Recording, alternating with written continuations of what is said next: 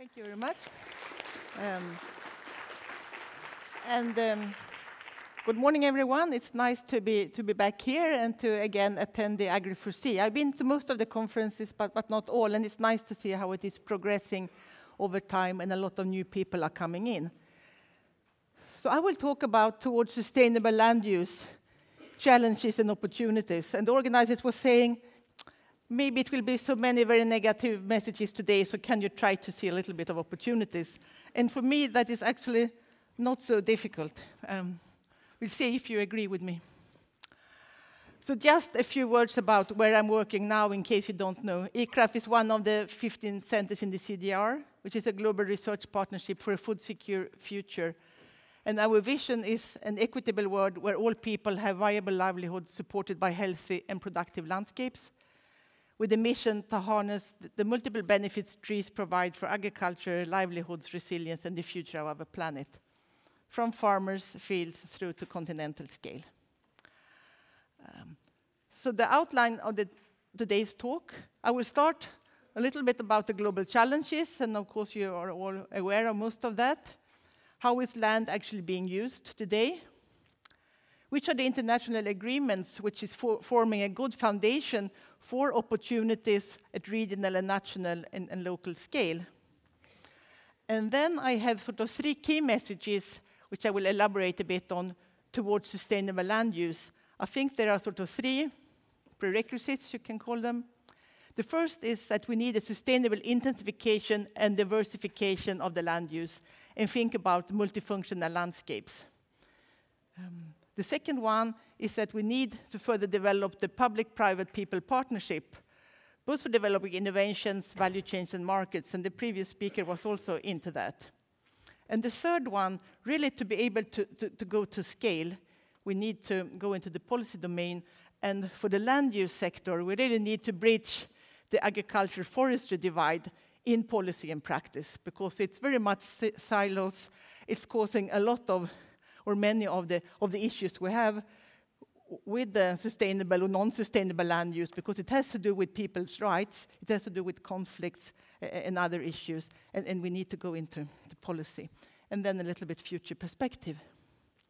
So starting with the global challenges, as we all know, there's an increasing demand for food, fiber, and fuel. And there is high pressure on land, which I will elaborate on, but of course also on fresh water, biodiversity, and other natural resources. And it's not only that we have a growing population, the population become more wealthy, and the change in consumption patterns, the increased demand for livestock and dairy products are also accelerating the pressure on natural resources. A big share of the population would need more of that, but we might also be a big share of the population maybe not needing it, and it all causes part of the pressure. And in addition to this, we have the climate change and the extreme weather events, which we face a lot these days, and where we also need to think about it. It's actually very much the vulnerable groups would be the poor people in the dry areas and in coastal zones being very, very much hit by this. This relates to, I think, one of the slides we saw before. This is just to remind everybody that the population growth that we expect to 2015 is not at all evenly distributed, and that is sort of mainly Africa still going up while it's plateauing for many other countries. But as I say, it's not only about how many people, it is about the development, the lifestyle, but also the whole urbanization, industrialization, that is creating the pressure. So I wouldn't say the number of people is sort of, it's not at all the only concern. It is a bigger picture. So land resources are under pressure, and I just wanted to show you a little bit how it can look like in northwestern Vietnam, where the forest is cleared now for maize monocropping, and I will come back to that. Before it was forest, but it was also a slash and burn system. We have northwest Kenya, which is a grazing area with heavily grazing, dry conditions, soil erosion. We have the southern Philippines, which I also will come back to, with a huge deforestation and land degradation, which we usually don't talk so much about. So pressure on land for different products, as I say, lead to deforestation and land degradation. And it can be a little bit different mechanisms. It's everything from actually having something to sell to the city. This is from sub-Saharan Africa, where, as we saw in previous presentations, a lot of the young people are still in the rural areas, but they need to earn some living, and charcoal production is one of those. And the thing would be to see how can that be done sustainable, or is it by default not? But there's very much smallholder farming in different parts of the country that has caused this pressure on land. Going back to the Vietnam example, and actually which is an example all across the uplands of Mekong this day, it's large-scale contract farming on smallholders' land that are causing this type of monocropping land use. Here it is all maize. You can come to another place, it's all cassava. It can be all banana, it can be all rubber. It's still the smallholder land, but the contractors are coming in, giving them money, and this is the results. It goes well some years, and the productivity is really going down, and it's also not very profitable these days, which is a good basis for change.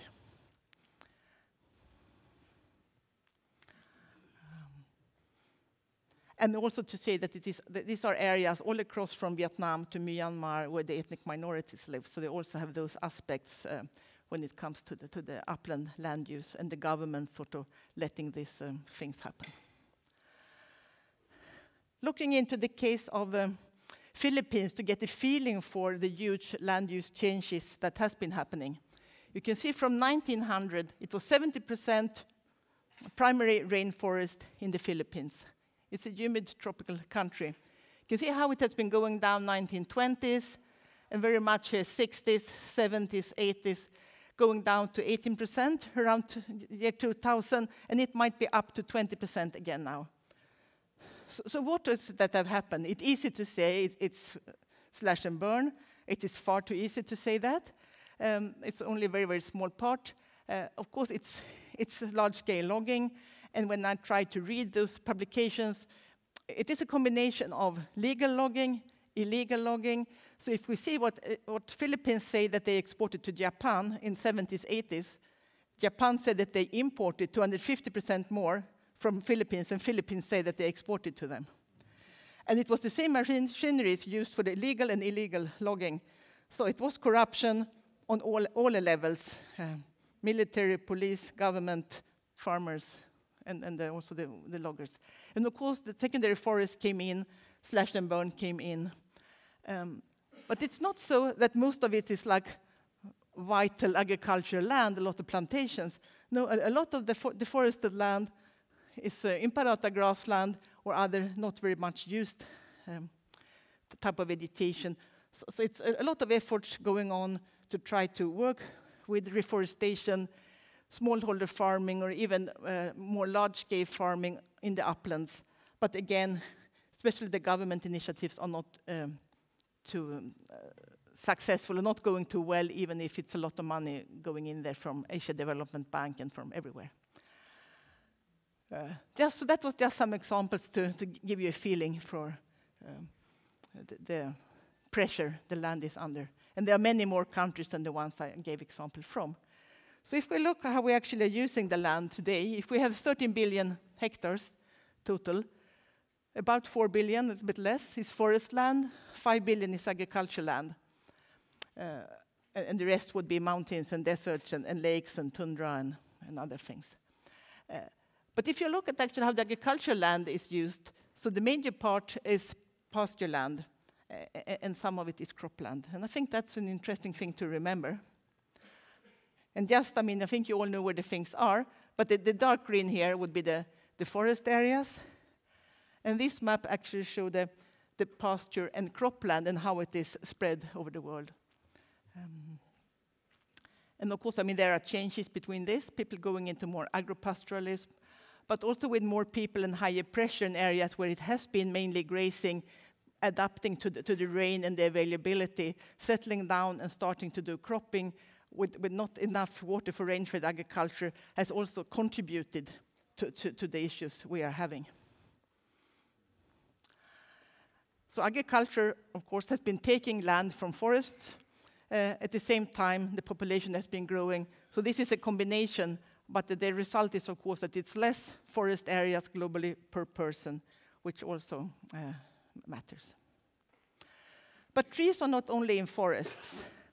And I think this is also, when looking at opportunities and how we move forward, an interesting thing to look at. So this map shows the tree cover on agricultural land. So the forests are not here. And the land use is usually classified like in political systems, so the governments know what is classified as forest land and what is agricultural land. It can be forest land with no trees, and it can be agricultural land with a lot of trees. And this is how it looks like. And you can see that there are areas with 15, 20, 30, even more percent tree coverage, even in the agricultural land areas, in which, of course, a lot of that would be the grazing land. So 43% of the land had at least 10% tree cover, which is the forest definition of FAO, and 23% at least 20%. And looking at data comparing year 2000 with 2010, it has actually been increasing in most countries, and in some of them significantly. And there are 3 countries listed here where it's a significant decrease during the 10 years period, with Myanmar, Sierra Leone, and Argentina, with the 2 firsts having a lot of political transitions. Argentina might be having to do with big crop production entities. So what about the global future? How to restore the land health to produce quality foods and other products for more people on the same area of land in a changing climate, and then make it accessible for all, because I think this is really what we want to achieve. The world has really got together the last couple of years. Before that, it looks a bit dark. But in especially 2015, a lot of things happened. We got the Sustainable Development Goals. We got the Paris Agreement on the climate change. And we also, a bit earlier than that, had the Bond Challenge on land restoration. And they all sort of goes together and work together. And this is actually a very, very good basis for regions and countries to build on. And the previous speaker discussed just how the SDGs relate. And here I've been choosing, and I just said in the coffee break that to just discuss SDG 15 is not enough for me, because it's always about food production. It is about the people, and here I only mention number 1, but usually number 1 and 2 has to go together with the others. They are interlinked, but I think it's a bit unfortunate that they are not like built up in a little bit of a different way. The Bond Challenge, that people might know less about than the other 2, has been an agreement to restore 150 million hectares of world's deforested and degraded land by 2020, and 350 million hectares by 2030. That's huge commitments. And what do they mean with forest landscape restoration? It is to restore the ecological integrity, to improve human well-being through multifunctional landscapes where agriculture is a part. So it's not to take everything back to where it one time were. There might be areas where we want to have conservation, national parks, and so on. But restoration is to restore the functions. And I think that's very important. It's important for the continuation of my talk. And then from the overall Global Bond Challenge, the different continents are now putting up sort of promises. Asia, Africa have been putting up promises, Latin America, and so on. And then down to country level to commit how many hectares to restore. And just an example, how they can be taken forward and implemented. And if you recognize these flags, they are for the Association of Southeast Asian Nations, ASEAN, which is sort of the EU of Southeast Asia, where I'm working now, and where we are quite engaged. And they have formulated a vision for food, agriculture, and forestry. They're going together. And they are writing, like, there are really three drivers of change. The economic growth, the integration and globalization, but it's also the pressure on the natural resource space, including climate change. It's so, it's so important, and everybody feels it so much in Southeast Asia, so it doesn't matter how much you are into business and economics, you just can't hide for the fact. And I'm not going through really the priority areas for the ASEAN cooperation, but I just wanted to highlight to you so you can see a little bit how the countries are thinking. So it's both about quantity and quality of production. It's ensuring food security, but there is also food safety and nutrition, big issues. And then increased resilience to climate change, natural disasters, and other shocks, where, for example, expanding the agroforestry systems is one important measure. Also, of course, supporting small and medium enterprises, strengthen the collaboration, and promote sustainable forest management. So you can see that there is a political will, and the member states come together quite a few times a year, like in agriculture sector, in forestry, to take this forward. And we are supporting, and CIFOR are also working with them as two knowledge partners, and there are 3 other organizations as well, coming in as experts, trying to do things. And one thing we are writing just now, there are agroforestry options for ASEAN with a number of policy briefs.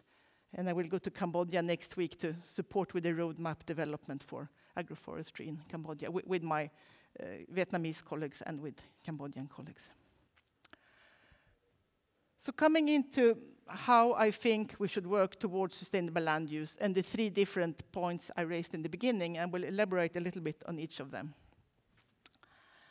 So the sustainable intensification and diversification, which can be multifunctional landscapes with trees. And here, as I said, in Vietnam, the productivity has gone down, so the farmers have lost the interest. The provinces have a little bit lost the interest in these big plantations. You know, they don't eat the maize. The maize is exported for animal feed in China. And when the Vietnamese now start to diversify and say, we want to grow things for the market, for the export, but we are very much also their own citizens, of course, then the companies move to Laos, move to Myanmar, and further away. So it is for the urban domestic market, can also be for the export, as I was saying. And it's very much integrating the livestock with the crops and the trees. And here it also required quite a lot of research, because in the past it was talking about land conservation, making terraces to save the rivers downstream.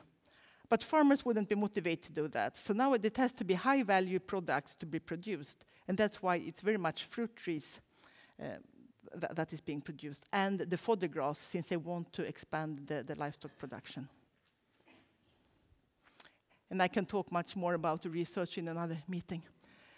But you can see, but going from those small demonstration trials on farms up to the whole landscapes, where farmers who want to join are joining in and get the tree seedlings and the grass, and in this way starting to change the whole landscape. This has gone a couple of years since this happened, and it's a co-investment actually between the project, between farmers, and between the government who are investing in this. And it's now happening in 3 different provinces. And it's first when things start to become at scale, it attracts a lot of attention. And in the next step, even the forest parts, which are supposed to be on the top of the hills, will be part of the follow-up project, mainly funded by the Australians, but also by the CDR research program on food agriculture and forestry. Other examples where really diversification and sustainable intensification are needed would be Myanmar, where for the moment people are leaving to Bangladesh, but we also have to remember there's still other people who left before to Thailand, now on the way back. And as you see, the landscape here needs a lot of attention. The second point was that is requiring public-private people partnership for developing the innovations. And here it was both the investment in the exemplar landscapes. It is also that actually the provinces in Vietnam have implemented a new policy to promote the grass strips, which are the foundation for preventing the erosion. And they do it because people like to have livestock, and they think they die because it's too cold in the winter. But actually they have too little fodder. So the grass strips have made it possible for farmers to increase the number of cattle and buffaloes they are having. So that is a part of the policy, and there are some incentives for doing that. It's also contracts with private companies for some of the fruits, and the first one is signed for the Sontra or the golden apple, and more will come. So it's really a positive development. Another aspect would be the smallholder teak in Indonesia, which I don't want to go into detail, but it's also how the public-private people partnership has evolved over time. And what enabled this is actually a land reform that farmers were allowed to own the trees, to get the land and own the trees. For why plant a tree if you don't own it? You can't cut it down. That is the case in many, many countries.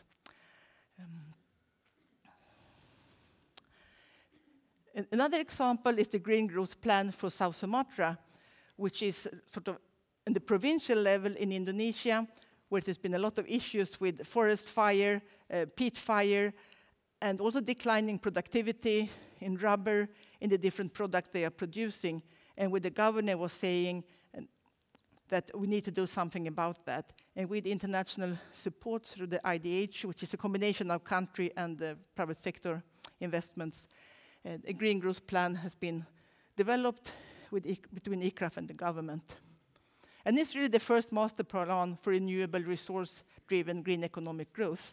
And that was launched at the first Asia Bond Challenge high-level meeting. But we're actually, when Indonesia should have told what they would invest and what do for the bond challenge, but they got some political issues, so the minister cancelled her appearance the last minute, and they have still not committed anything. And that is what's happening. But at least the Green Growth Plan is there, and now it's a lot of negotiations with private sector to make investments, to make things happen. And I will talk more about this in the parallel session. The last one is to bridge the agriculture-forestry divide in policy and practice. And coming from Sweden, you might not really understand how serious and severe this is in different countries, and that's also something for another session, because here half of the forests are owned by people and by farmers. That is not the case. In most countries, it's owned by the state, and they give concessions to the companies. People live there, but have very little rights. And these are just some examples where India is the first country to adopt an agroforestry policy, and doing it in that way. The ASEAN asking for an agroforestry guideline that we presently are developing with them. Thailand has been early out, and this nice picture is from Thailand, where they really have had community forestry schemes, engaging people in forestry for many years. Vietnam is revising the forestry law to include agroforestry, which means people's sort of rights to be involved. And Indonesia has putting aside or committed 12 million hectares for what they call social forestry, which also means community engagements in forestry. And they do it because they think it can be a way to resolve conflicts on land rights, which has caused all the fires and which caused a lot of poor productivity. This is just Rita Sharma, who should have been here today, but got unwell. And I hope she can come another time and really talk about how they were working to get the national agroforestry policy in place in India to bridge between agriculture and forestry. It's a big undertaking, it's a big country, and they established a new commission, while other countries usually try to do it within agriculture or forestry, and some actually already have combined ministries. So to conclude, sustainable intensification and diversification in multifunctional landscapes for food, nutrition, security, and improved livelihoods is sort of a must. We don't have more land to take. We cannot take more of the forest land for the food production. We need to look at forestry and agriculture together, and also, I mean, from the farmer's perspective, the fishery and the aquatic sector that I have not been touching in this presentation. We need to work with the public-private people partnerships for developing these things, because we need investments. As researchers, we hesitate a little bit to deal with the private sector. We have a lot of discussions in ICRAF all the time, but in Southeast Asia, that's really where we are just now. And to really get somewhere, we need to risk a little bit, learn much more how to go about that. And there are many who would like to collaborate. Bridging the policy divide.